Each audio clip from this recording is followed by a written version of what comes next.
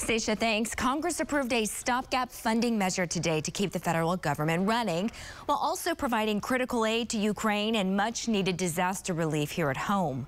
News on 6 Washington Bureau Chief Alex Cameron has a closer look at the bill and how Oklahoma's members voted on it. Well, both Oklahoma senators voted against it yesterday, and all 5 House members voted no today.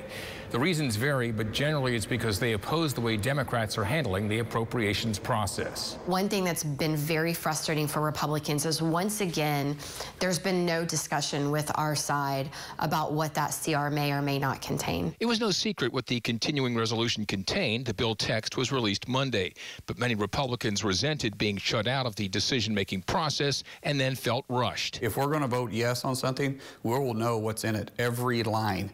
Every single line will know exactly what's in it, because I wouldn't trust anything they put in front of us. Republican opposition also stems, they say, from what was not included in the bill. Not one single dollar in there to combat inflation, not one single dollar in there to secure our southern border. There's about $25 billion for disaster relief, including FEMA funding that will help in the response to Hurricane Ian. And there's $12 billion in new aid for Ukraine, which, especially now as Putin tries to annex portions of the country, most members support. Oh, absolutely. Senator Inhofe says he's been pushing the administration to be more aggressive in providing aid. The president now has come up with a reasonable number that we're talking about. But you got other things in that legislation in terms of that vote. Other things, he says, that kept him from voting yes.